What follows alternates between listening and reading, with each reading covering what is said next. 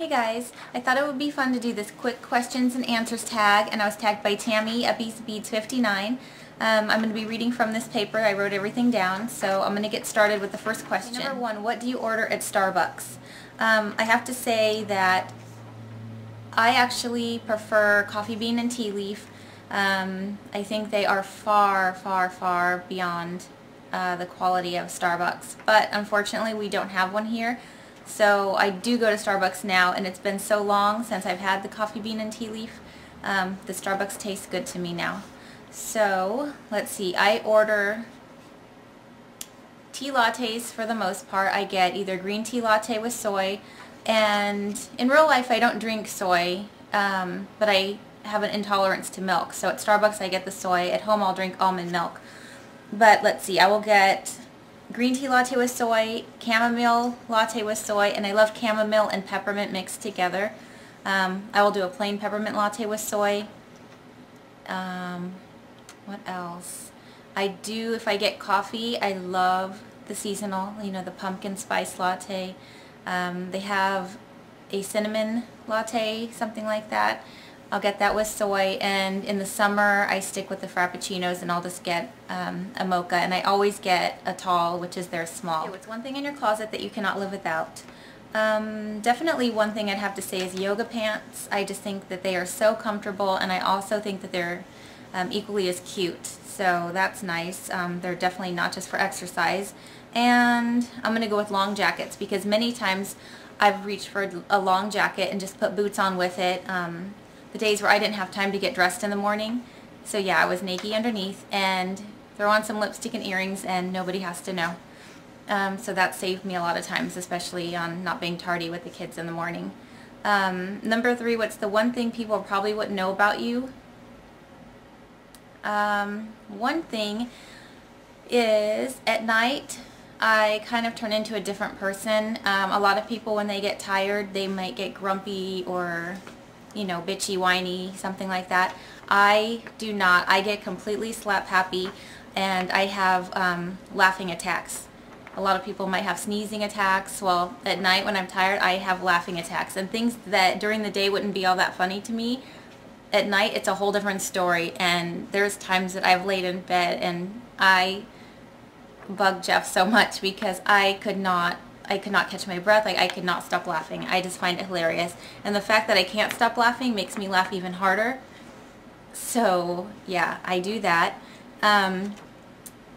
Also, I eat weird food concoctions. They're not weird to me. I think they're pretty good little combinations. Last night I did it. I was watching TV and I got crackers, and I think it was jalapeno mustard.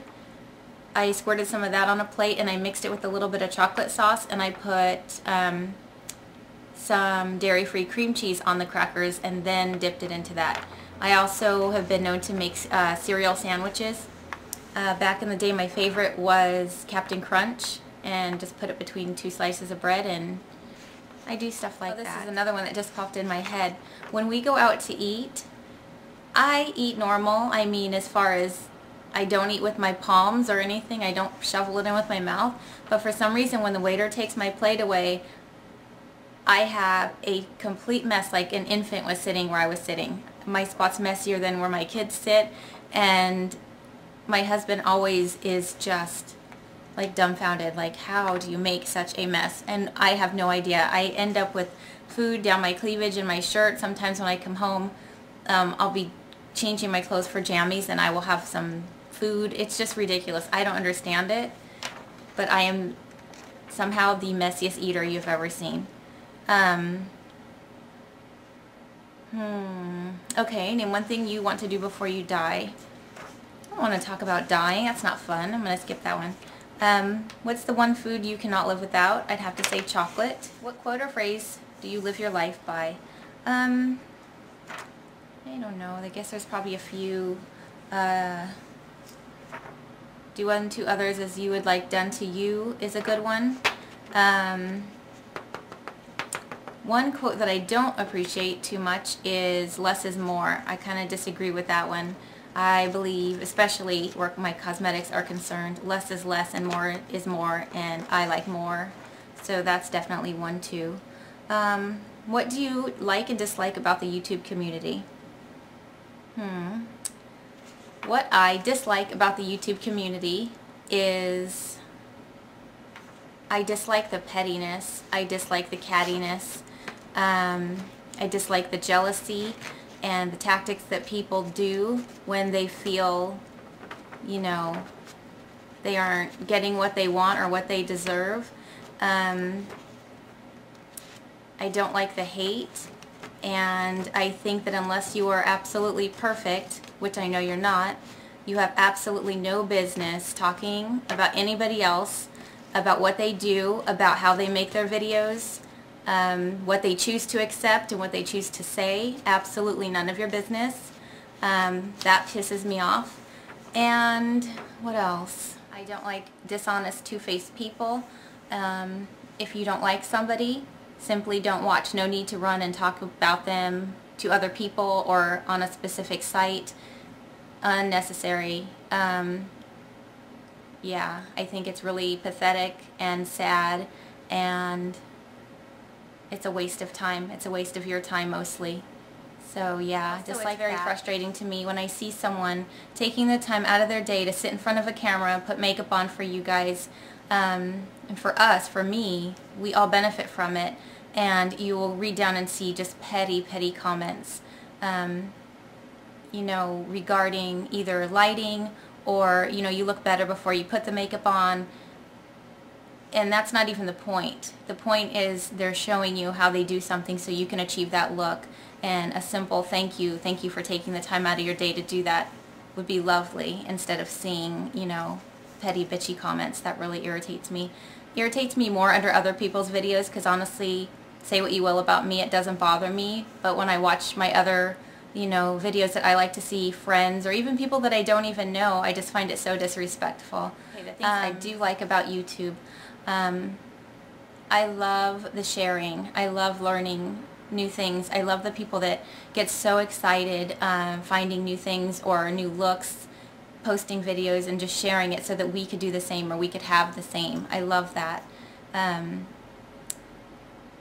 In real life, there's so many times where I would see somebody and see a necklace on them and I'd say, oh my God, I really love that. And they just do not want to give up where they bought it. They just want to be the only ones with it. And so many times, whether it's outfits of the day or accessories, whatever, so many people so willing to share where they got their things so that in case you like them, you can have it too. I just love that whole thing. It's really neat meeting new people that you would never ever have met, you know, whether they're in England or Germany, you know, wherever they are. It's amazing to have that connection. I've met so many amazing people that I keep in touch with and just adore. So that part I love. What is your #1 most listened to song on iTunes? That is impossible for me to answer. Not that I go to iTunes or anything, but I do have an iPod. That's hard. I could just tell you some of the music that I love, that I listen to on a regular basis. I love Muse. I love Led Zeppelin. I love Eminem, Jay-Z. I'm liking Lil Wayne these days too. In the beginning he kind of irritated me, but I like him now. What else? Oh, I love Hole, 9 Inch Nails, Marilyn Manson, The Cramps, Reverend Horton Heat. I love old Aerosmith. Gosh, Joan Jett. There's too many. Yeah, I love all those. What kind of style would you define yourself as having? I don't know. It's kind of all over the place. Sometimes I feel like it's maybe bohemian chic mixed in with a little gypsy pirate or something. I've been told many times, and I can see it myself, the whole gypsy thing. And I don't do that on purpose. It just kind of happens. My favorite number is 3.